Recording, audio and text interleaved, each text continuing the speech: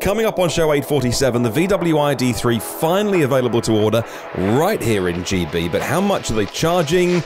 Well, stick around and we'll find out. Plus on the podcast today, BMW shuts down a factory, but wait, this is a good news story. It's because they're electrifying it. Audi are talking bi-directional charging. Interesting. Renault have just had a massive order for a car sharing, well, sort of car sharing fleet. And why are we seeing the Mercedes-Benz EQC in camouflage? It's the next version. Isn't it still a new EV?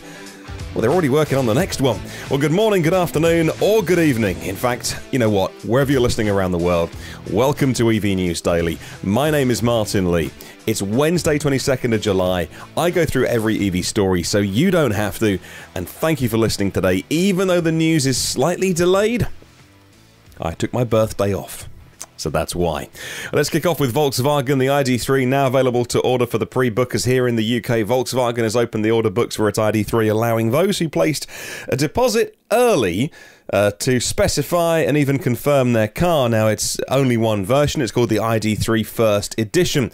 And without the plug-in car grant, it costs $38,880. It has, there's different battery sizes on that platform. So which one's this? Well, this is the 58 kilowatt hour battery. That's net, by the way. That's what you get to play with. So 58, it's a reasonable size battery. It'll do you about 260 odd miles on a charge, and it does have quite fast charging on that one. It's about 100 kilowatts charge speeds, says Next Green Car website. Now powered by a 150 kilowatt electric motor. The ID.3 First Edition will do the 0 to 62 sprint in 7.3 seconds, and that is exactly the same as its Golf cousin. But it's definitely not to be compared to a Golf. No, VW would like to remind you, this is not the Golf. This is the whole new face of VW. This is indeed the ID.3. That is a reasonable amount of money. With different options, maybe you want some paint. Well, I mean, you get some paint, but maybe you want some different options and delivery fees and things like that, and plug-in car grants to take off. But you're still talking about late 30s, depending on if you get funky with the options list. You can still get a £40,000, because we're talking pounds here, aren't we? £40,000 ID.3 that does 260 odd miles. You know, you've really got to want a VW to get this, and that's fine, because plenty of people do.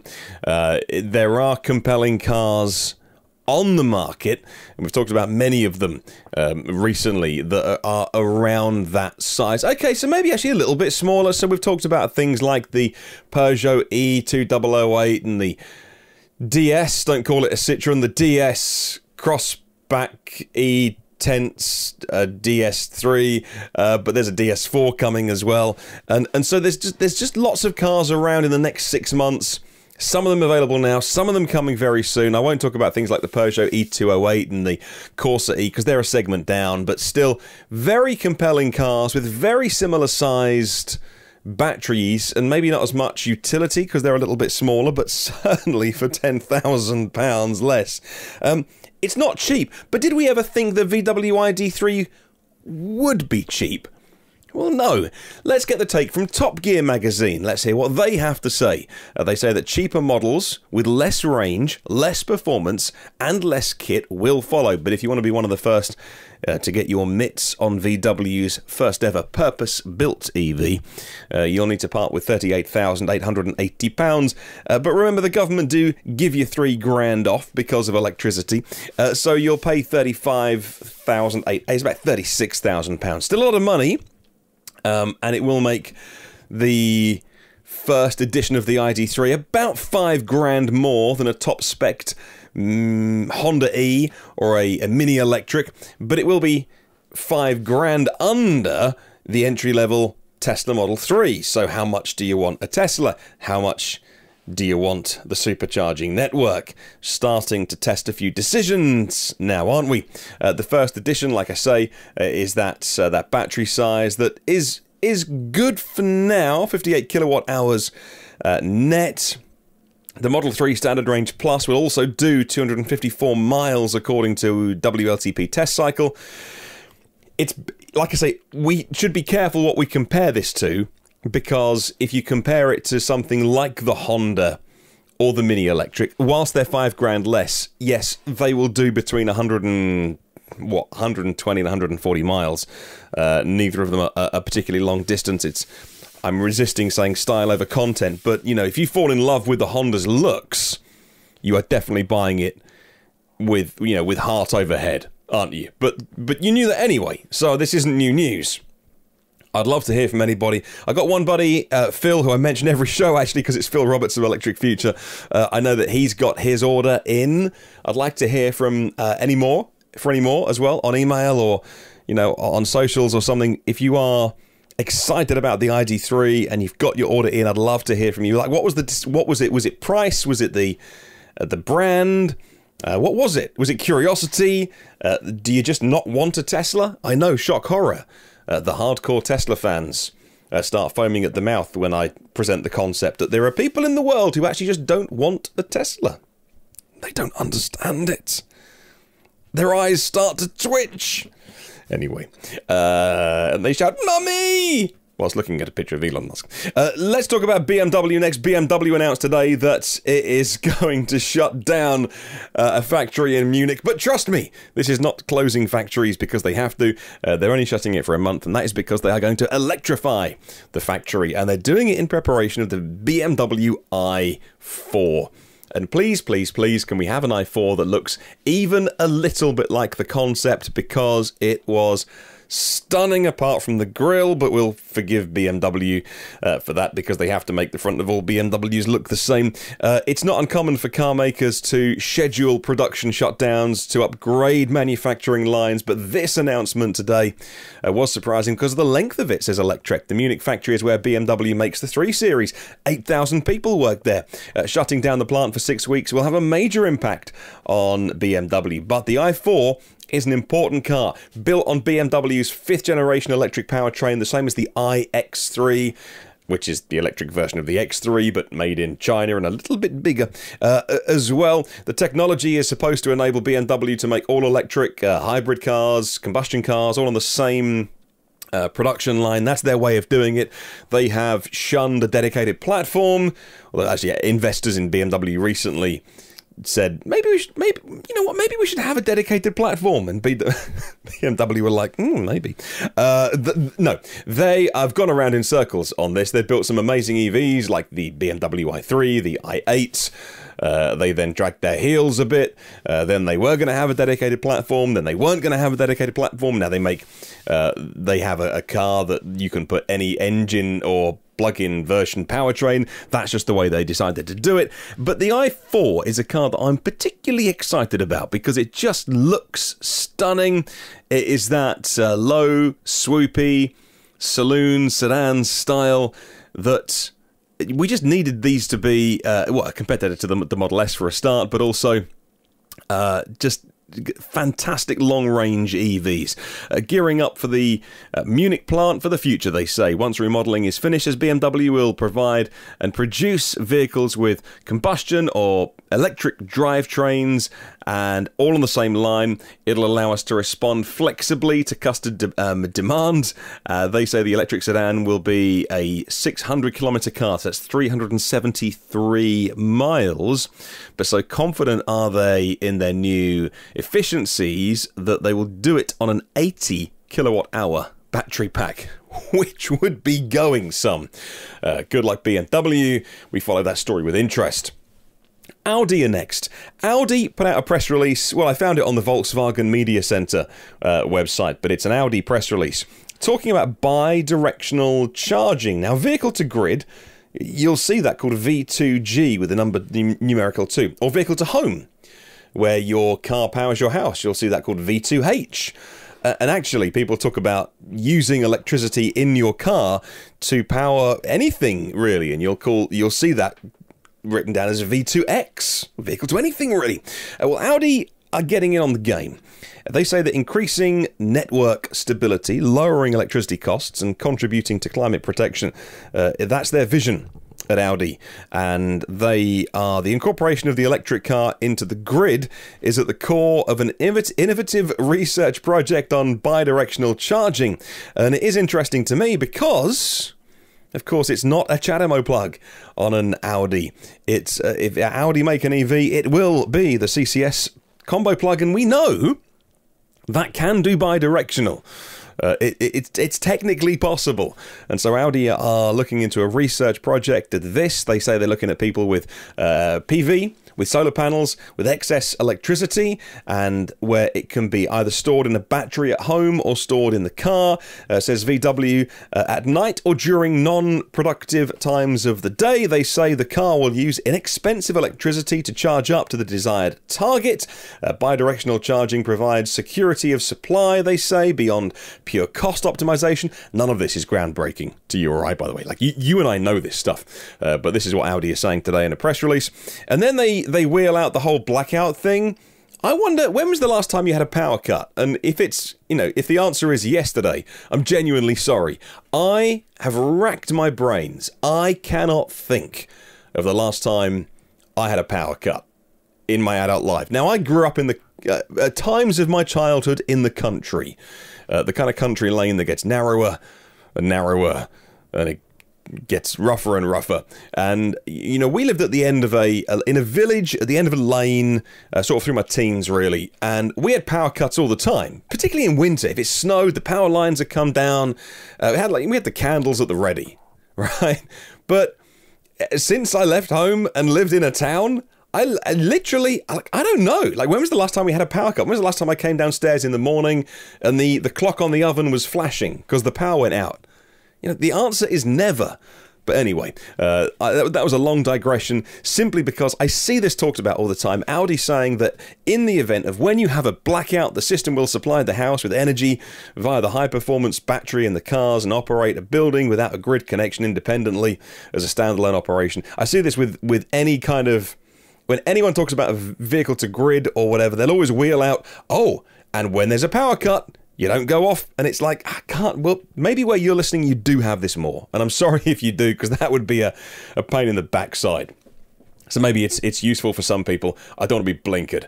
Right, let's talk about Renault next. Big story today. The UK electric car sharing. It's not car sharing. It's a subscription service. I know them as EV Easy. And I've always I wanted to talk to them on this show as an interview. They're not called EV Easy. I don't know whether they got bought or sold or just changed their name.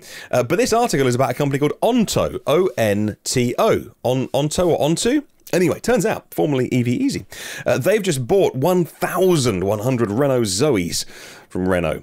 The first ones have just been delivered, says Electri. The remaining vehicles will be handed over within the next 6 months. Originally, the subscription provider, which used to be called EV Easy, had 180 Zoes, and they, as far as I know, did really well out of the Zoes. I mean, they must have done, because they just bought 1,000 of them. How does it work? Well, you have a monthly fee. They provide you the car, the insurance, the breakdown, the maintenance, and I think last time I looked at EV Easy before the name change, they were still bundling a charge card, like a Polar card, so you could charge for free. No down payment. Well, apart from, I think you can get a Tesla from them now. I think you've got to put down like 3 months. Maybe that changed. I remember when they launched with Teslas, there was like a deposit thing. Or it was like you had to pay your first months up front. However, they say that the entry-level price for the Zoe, if you were going to get one yourself, is about £340 a month, but only for cars of the previous generation. And so it'll be interesting to look at the pricing of the new ZE50. That company is one that I've looked at a couple of times over, maybe 6 months ago, a year ago, last time I looked at them, when they were new and getting lots of publicity. And because I was curious about whether this model would work in more places. Like, is it a London thing? Is it a big city thing? I'm not sure. But the prices were really good. I mean, it wasn't, I've seen some subscription services where you're definitely paying a premium. This looked like a pretty reasonable monthly payment. I can't remember what they were, but considering that everything's included, there is a mileage limit. Obviously, there's a mileage limit, but there's just excess mileage to pay if you go over. Considering all those things, actually it was pretty good. And you've got none of the hassle of owning a car. Look, definitely not the cheapest way to go motoring. Definitely not the cheapest way to move yourself around. But interesting stuff, and clearly buying 1100 Renault Zoes is a sign of confidence in electric cars. Another car that I'm really excited about is the Skoda Enyaq iV.